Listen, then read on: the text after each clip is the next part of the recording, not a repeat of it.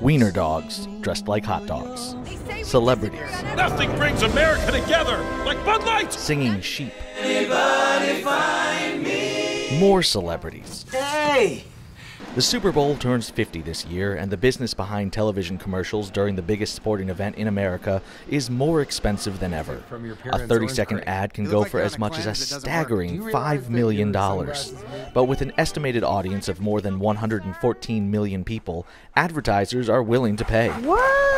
There are very few places advertisers can go to get a lot of people in one shot, and the Super Bowl is it. Last year, the Super Bowl had a record 114 million viewers. That sort of opportunity simply doesn't exist in this day and age. The goal is to get people talking, like last year's Budweiser ad featuring their iconic Clydesdale horses and a cute puppy dog becoming best friends. It's still early on. We may still see a viral hit, but I predict this year will be a little bit more tempered, in part because of the distraction of the political campaign and because everybody's playing it, it seems, a little safe. Advertisers are opting to ditch the more crass and vulgar ads and increasingly focus more on serious issues. Here's Colgate, a first-time Super Bowl ad buyer, urging people to stop wasting water.